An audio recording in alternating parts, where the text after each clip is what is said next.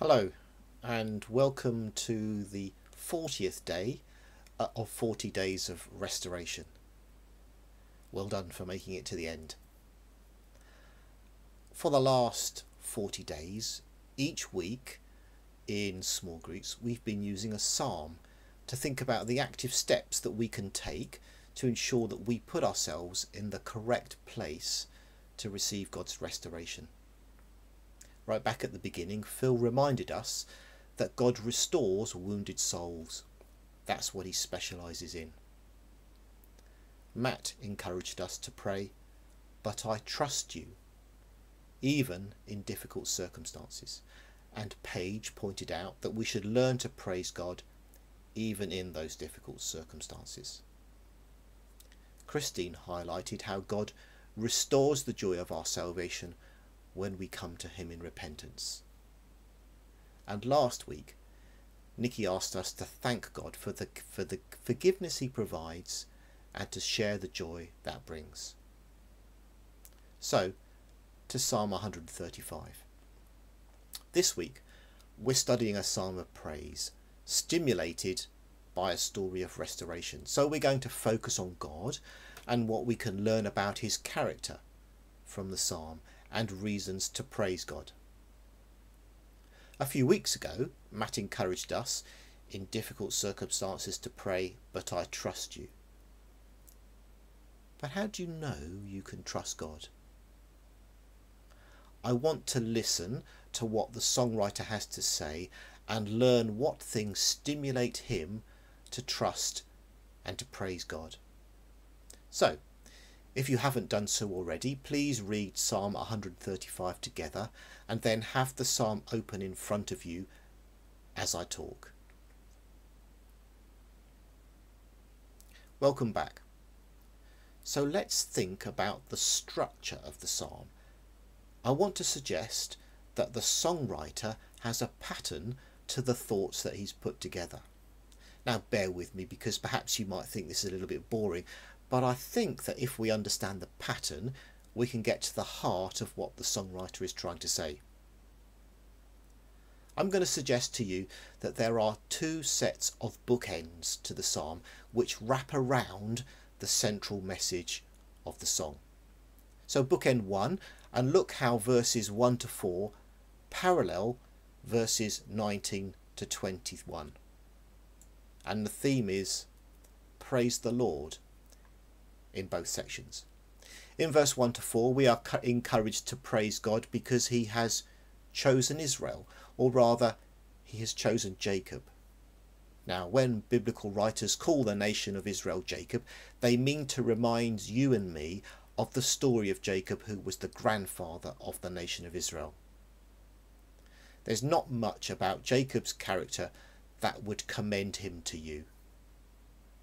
He was a liar, a cheat, he had family favourites, and he ran a totally dysfunctional family. And yet God called him and changed his name. So, in verses 1 to 4, God has chosen Israel, but not because they're anything special. So the parallel verses 19 to 21, we're encouraged to praise God because he lives here in Jerusalem. When Solomon's temple was completed, God's presence had visibly filled the temple, confirming God had chosen to live with his people. Okay, so let's look at the next bookends, the bookends in between or inside the first one. The second bookends, which are verses 5 to 7 and 15 to 18. And the thoughts are parallel, but in this case contrasting. Verses 5 to 7, God is being described as the totally uncontainable God.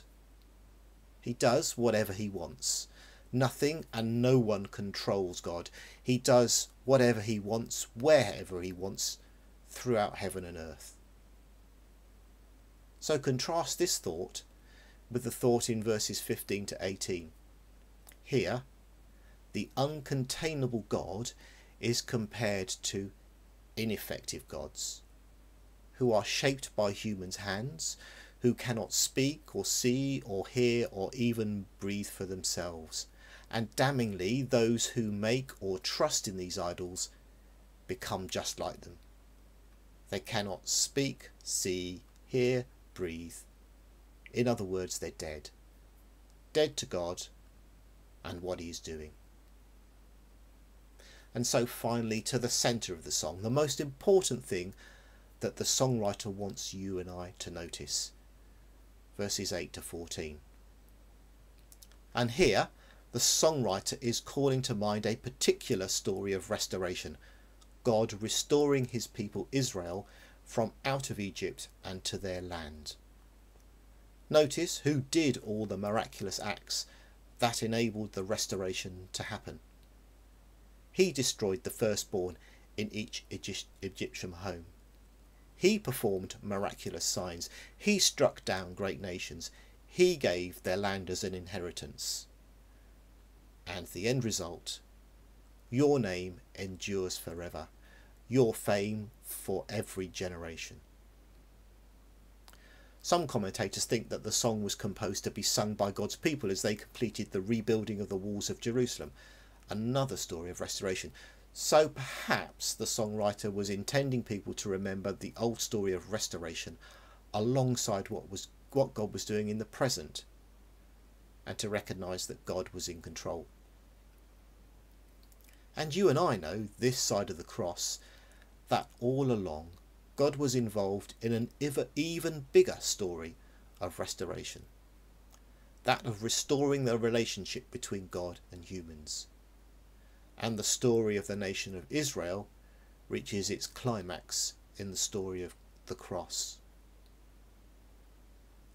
And that now our little personal stories of restoration, of how he has been at work in our lives, are all swept up into the even bigger story of God's great work of restoration.